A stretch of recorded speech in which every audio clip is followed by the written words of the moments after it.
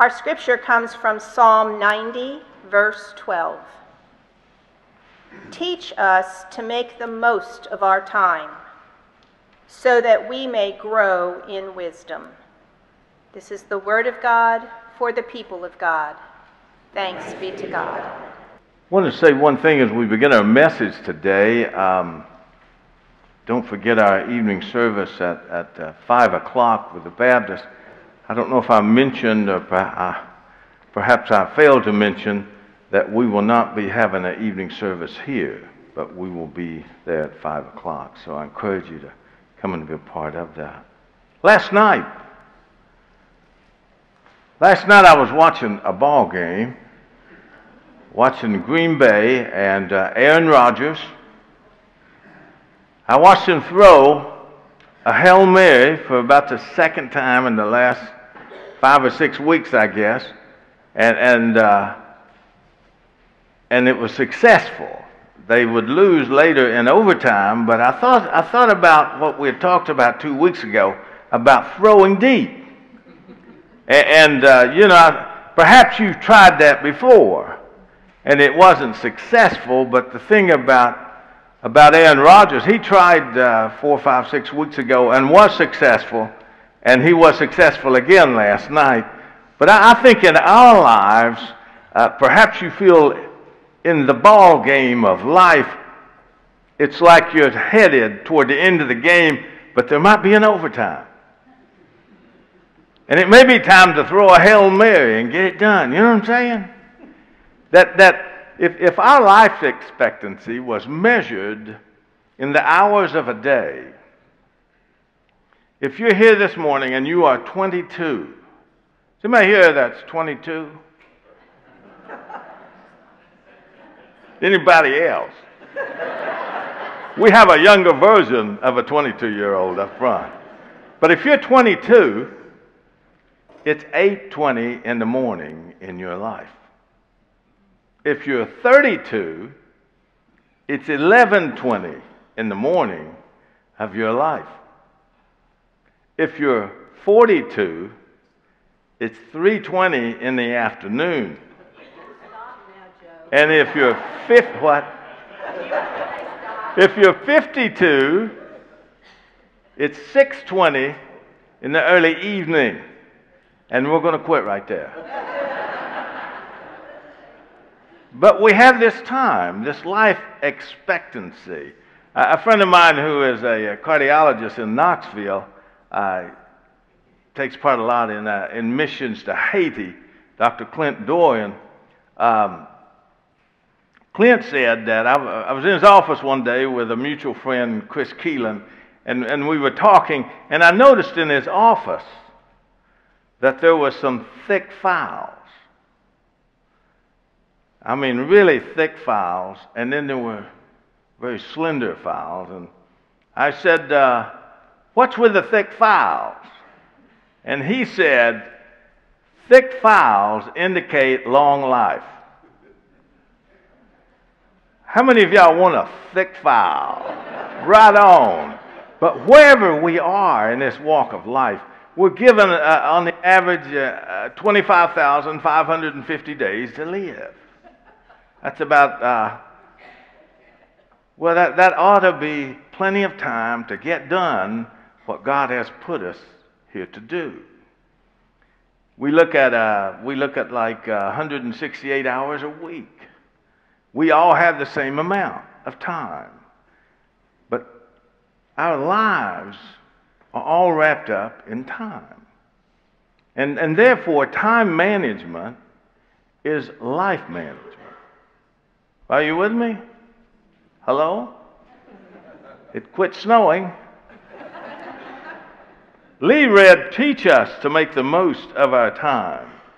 And so, if you want to be used of God, we've got to learn how to manage our time. But it says, teach us that time management must be taught. It must be learned. That it's not something that just comes naturally. It's something we have to learn. And so today I thought I'd share with you 5 principles in dealing with the time that we have, wherever we are in the game. You may feel like you're about to throw a Hail Mary, but a Hail Mary just might prolong the game. So wherever we are, if you're breathing, you have time this morning, right? Hello?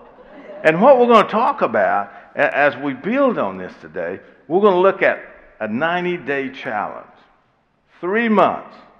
What God could do in changing perhaps your schedule in life. 90 days. That would put us beyond Easter. And by the way, the last week of this month, I plan to start an Easter series. We're starting a little early on the words of Jesus. So I hope you'll come and bring your friends to that. Maybe we'll learn something together. But time, I want to share with you, and look in your outline, and if you're a visitor here today, there's an outline in your bulletin. So be sure and follow along, because today especially, I think it's very important that we do this. 5 principles that kind of get us started. And the first thing is I've got to assume responsibility for my time.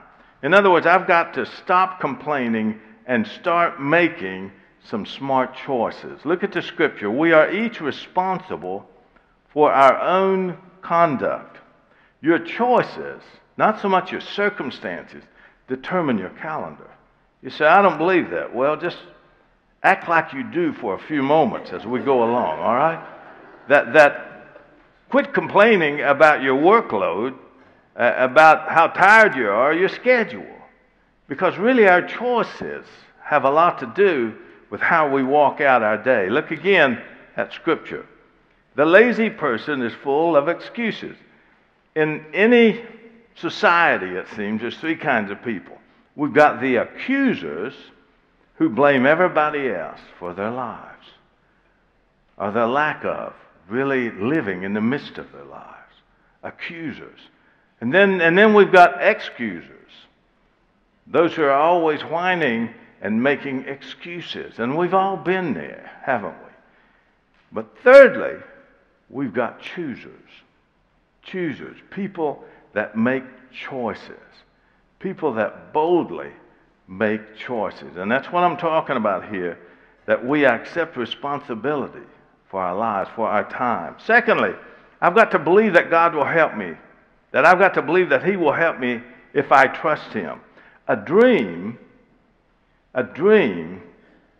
becomes a goal if it has a deadline. A dream becomes a goal if it has a deadline. And for a dream to become a goal and to set that deadline, you've got to have some faith.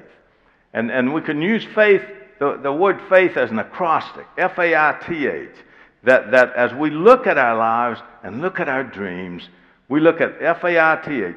F is focus.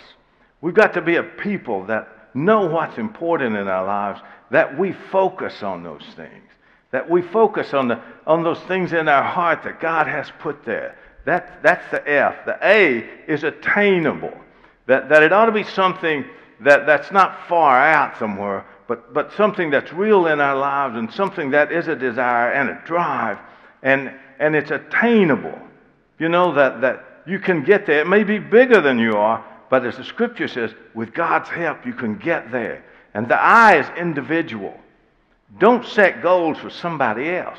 You women out there, don't say, my goal is for my husband to lose 30 pounds. Shame on you. You know, that it's an individual thing. We look at what does God want for me? That it's an individual, that God's put something on my heart. I've got to be focused. It's got to be something that's attainable. And it's got to be an individual thing. And the T is trackable, that it's measurable. That when you begin to seek God in things that are measurable, then as God answers your prayers, you can see it happening. Look what happened.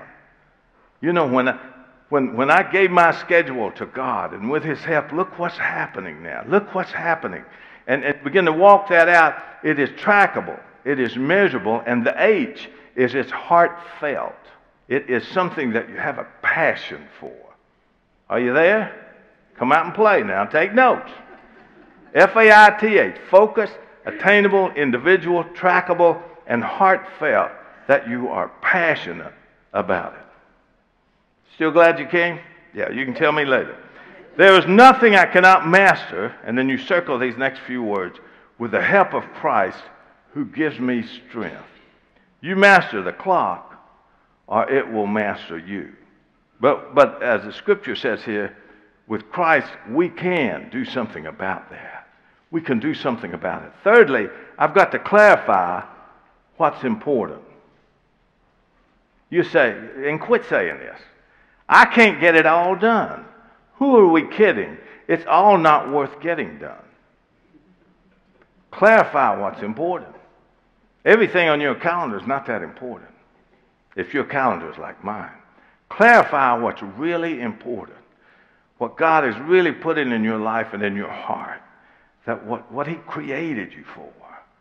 Because you say, I just can't get it all done, Joe. There's only so many hours in a day. Don't worry about that. Because it's all not that important. It's all not that great. It's all not worth doing. And God doesn't expect you to do it all either. Let me say that. Look at the scripture, Proverbs 17. An intelligent person aims, that's the goals. And then he aims at wise actions, but a fool starts off in many directions. Know what matters. Know what matters. The most important thing we have in life is salvation through Jesus Christ. But the second or third most important is our freedom to choose. And in America, we have that. We have that. Sometimes we have to help other people have that and have that kind of vision. But we have a freedom to choose, and we've got to clarify what's important. Look again at Scripture. We can choose the sounds we want to listen to and the taste we want in food. Amen to that. And we should choose to follow what is right. But first of all, we must define. We must define what is good. Clarify what's important. When you get up tomorrow, if you haven't done that, you'll drift through the week and it'll be gone and you will not get it back. And I'll not get it back. You've got to clarify it. Squeeze the juice out of that day. And then fourthly, don't wait to begin. Don't wait to begin. That in time management, which is also life management, because life is time, an important word is no. No. You said that recently? Let's say it together. No. No. You learn how to say that. And for the things that are important, you learn 3 words. Do it now. Do it now. Do it now. You learn that. You learn that. Don't wait to begin. Look at the scripture. If you wait for perfect conditions, you'll never get anything done. We must live. That life is lived under imperfect conditions. Life is enjoyed under imperfect conditions. Perfectionism is the root of procrastination. That if you wait for the perfect time, it'll probably never come. So you've got to learn. You say, someday I'm going to be happy. When this happens and this and this and this, things will be perfect. And you wait. And your life goes by and you wait. And you wait. Perfectionism, the root of procrastination. Life has to be lived. It has to be enjoyed under imperfect circumstances. And we serve a God that's strong enough to take us through. That in the darkest of days, we can split the night with the light of Christ. Imperfect conditions. Isn't that what it says? I mean, it's a little back entrance into that verse. But would you agree with that? Think about it. And then finally, enlist a spiritual partner. You cannot get control of your calendar on your own. Listen to the scripture. It's better to have a partner than go it alone. So you say, why take these 5 steps? For 90 days, begin to believe that God wants to use you. That you're not done. You may be at that Hail Mary stage, but God will bring you through. If Aaron Rodgers can do it twice, we can do it once. You understand? Wherever you are in that time period of your life, of that 25,550 days on the average that God has given you, wherever you are, know that you are here, you're alive, you're breathing. God's not done. So look at this next verse. What are 4 areas we want to look at? And we'll do this quickly. I saw this verse and it jumped off the page. It's in Luke 2. Luke 2. I wish sometimes that I love the Gospels. You know, the way they're written and they're all kind of they're a little different. Mark is like a movie almost. The way it flows. You know, John's that deep. It's not like the synoptic Gospels. There's just so many things. Wouldn't you like to have written a Gospel? Matthew, Mark, Luke, John, and Joe. Doesn't it have a good ring to it? You like that? Well, maybe not. But listen to this verse in Luke 2. This is where really the story of the birth of Christ is. But look what it says too. Jesus grew in wisdom intellectually, okay? And in stature, he grew physically. And in favor with God, spiritual growth. And favor with people, relational growth. Now those 4 areas, what I want you to look at. Just very quickly. The next 90 days, the first area, think about this, intellectual growth. See there on the outline? Do yourself a favor, Proverbs 19, do yourself a favor and learn all you can. It goes on and says, and you will prosper. All leaders are learners. All leaders are learners. That you walk down the hall here during the week and you can hear Louise Ammons playing the organ or the piano because she continues to learn and learn and learn. Why is that? Because God's not done with her yet. And if you're going to be a leader, you've got to learn. Don't cut your head off. If you stop learning, look what it says, Proverbs 19, you will forget what you already know. That's why you got to write it down. Because if you don't decide what's important, you won't do what's important. Is that right? You got to decide it. It doesn't just happen. You decide. You make the choice. So what are you going to do? Intellectually, look at your outline. What do I want to learn in the next 90 days? Read a book? Learn a language? Learn to sing? Join the choir? Maybe we could work out something with Bob that he'd let you in for 90 days. A 90-day trial. He'll probably come up to me after this service and say, I can't believe you sent those people to me. But 90 days, join the choir for 90 days and see what happens. Or look in that insert in your bulletin and look at all those small groups. I bet there's one that you fit perfectly in. What I want to learn. Secondly, physical growth. Now look at this. Don't you know your body is a temple of the Holy Spirit who lives in you and was given to you by God? You do not belong to yourself, for God bought you with a high price, so you must honor God with your body. Okay. How can I improve my health in the next 90 days? Get more rest, lose weight, change habits. Word of advice. Feed the person you want to become. That's what I'm trying to do. It's a struggle. But I want to feed the person I want to become. Think about that. That'll work in anything. Intellectually, feed the person you want to become. Physically, feed the person you want to become. Relationally, feed the person you want to become. Spiritually, feed the person you want to become. But physically, it is something you see. You can look in the mirror and begin to say, God, how should I look? You know, feed the person you want to become. You there? Thirdly, relational growth. My prayer for you is that your love will grow more and more and that you will have knowledge and understanding with your love. Isn't that rich? Relational. Reaching out. Get into the habit of inviting, now get this, Romans 12. Get into the habit of inviting guests, and mark through that word and put pastor. Get into the habit of inviting your pastor home for dinner. Hallelujah. Feed the person. I know, Lord. I know. Feed the person you want. Okay. But relational. Developing relationships. How can I develop stronger relationships in the next 90 days? Is there somebody I need to go to? Do I need to forgive somebody? Do I need to invite somebody to church? Do I need to go across the street to that neighbor that I see taking their brother to the hospital all the time or to the doctor? Take them some food or just let them know I love them, care for them. What I need to do to grow relationally.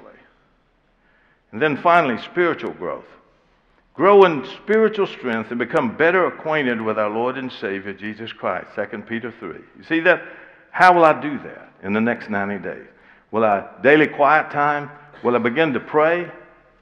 You ever had a conversation, but it really wasn't a conversation, it was a monologue? I was in Chick-fil-A the other day. I just felt led to go there. I know, feed the person I wanted to come. I was in Chick-fil-A, and I ran into one of our members and a couple of kids, and we talked a few minutes, and the kids were really wound up. And then when I turned back around and began to enjoy a number 6, but as I did that, there was this elderly lady standing in front of me. She worked there. And she just began talking. And it wasn't a conversation, it was a monologue. And she went through this thing. And my heart just broke for her as she shared about some of the things that she was going through in her life. And I began to share with her a little bit. And I thought, Lord, I thought I was here for a number 6. I'm here because of this lady. And so there was a ministry going on, and I believe, to be honest with you, it didn't just go this way, it went this way too, because I was learning something, that God shows up, He'll show up at Chick-fil-A. Now think about that. You thought it was their idea to say, my pleasure. You ever heard that? You say, well, thanks, my pleasure. My pleasure. Spiritually, God will show up in the most incredible places. The next 3 months, look at your outline. What are you going to do? You might be a person that needs to be baptized and join the church. You might be a person that needs Christ, needs me or somebody just to sit down with you and talk with you. You might be that person. Okay, one last scripture and we'll close. Ephesians 5. Living purposefully and worthily that God created you. You don't waste your life. Everybody here, you have worth. You may be like a dollar bill that's wadded up and stomped on the ground, but it's still worth $1. You may have been to hell and back, or maybe you still feel like you're in hell, but you're worthy in the eyes of God. Living purposefully, and worthily, not as unwise, but as wise people, making the very most of the time. See the time? There it is. The time. 25,550 days. Do not be vague and thoughtless and foolish, but understand and firmly grasp what the will of the Lord is. We're made to be like Jesus. We're made to step out in faith, focused, with goals that are attainable, not for somebody else, but ourselves here, individual. Things that are trackable, that we can measure, with passion, that are heartfelt. That's who we are. 90 days. 90 days. Will I see you in the choir next week? 90 days. 90 days. Will I see you in the booth up there? 90 days. What God wants? What does He want from you? Don't you want to find out? Throw deep. 2 weeks ago, we're still throwing deep. Let's pray. Father, thank you that you care enough to challenge us with life, that you love us enough to give us time to live our lives. There's not a person here who has not made a mistake, and another mistake, and another, and another. Thank you, Father, that you're patient with us, that you love us, that you're there reaching out for us, you're waiting for us. You're there to say, I want to give you the strength to help you learn, to help you live a life that touches every area of your being, intellectually, relationally, physically, and spiritually. Thank you that you care that much for each one of us here. There's not a person here that you didn't send your Son to die for. We are people of worth because of you, Father. Speak that word louder than anything that I've said, that we're people of worth because of your love for us. In Jesus' name, amen.